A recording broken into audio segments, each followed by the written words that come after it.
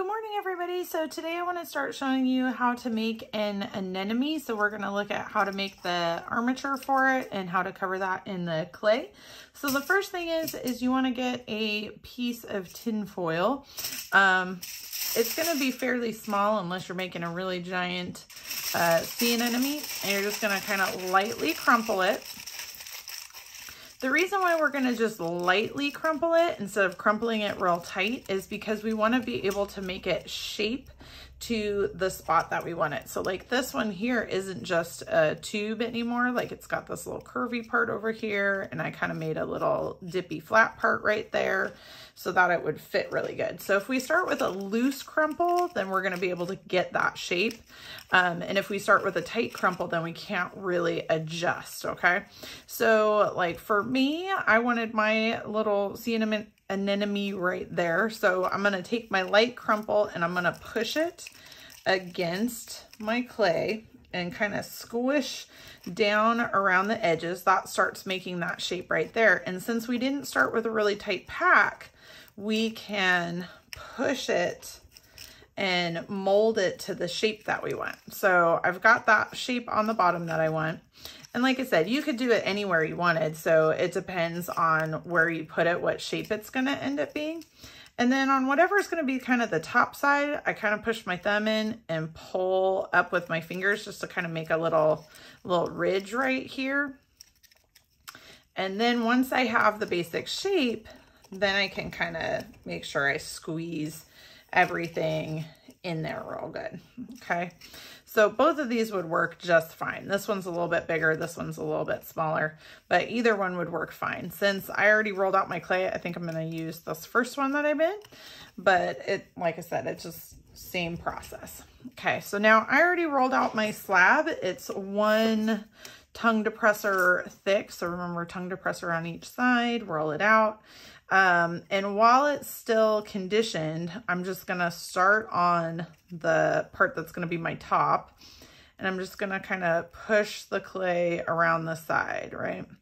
Now, there's going to be a couple spots where it makes these little loopy things. So when that happens, I'm going to use my needle tool, and I'm just going to slice, I'm going to slice through it so I can lay it down flat. And then if I have a ton of overlap, I can trim a little of the extra off and then blend it, right? And if I get a little bit on the bottom, that's totally fine. If I don't get a little bit on the bottom, that's totally fine too. But I had another fold over here, so I'm just gonna cut it, fold it down, and just keep doing that as many times as you need till the whole thing is covered. And then just spend a little bit of time kind of smoothing it out. And all these little extra bits and stuff, keep those in case you need them, right? Because we want to make sure that we get the whole thing covered. So like right here, I have a little spot missing, but I have a little extra bit of clay, so I can just stick it on there. Okay, now make sure all the tin foil is covered in the parts that you're going to see. If it doesn't fully cover the very bottom, that's okay. If you have some little areas where some of the clay is poking out, depending on where it is, it's going to be fine. Like mine's right there on this top lip. That's going to be fine because I'm going to cover it up with my little, you know, tentacle looking things. So it's not a big deal. So I just want to spend some time smoothing and making sure that this is really nice and evenly made. So I'm going to spend a little bit more time on this off camera, but pretend I spent some more time smoothing. Now, before we finish the base, there's actually a lot of texture, and there's another little piece that kind of goes on the inside. So I'm going to use my tongue depressor, and I'm going to make some of the texture. So there's just a bunch of little lines. They kind of look like coils that have been added on, but I'm going to do it with my tongue depressor and make them that way. So I started by going all the way across, and I made, you know, a plus, and then I divided that up with another plus. Now I'm just going to kind of use the end of the tongue depressor to kind of just keep adding stuff in. Okay, so it makes this little pattern on there.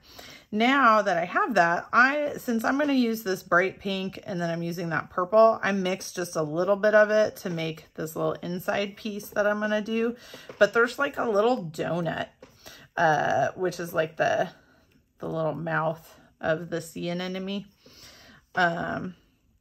So I just made an in-between color that's going to become the little mouth of my donut, so, or my sea anemone. Okay, so I made a little coil, and now I'm making it into just a little donut.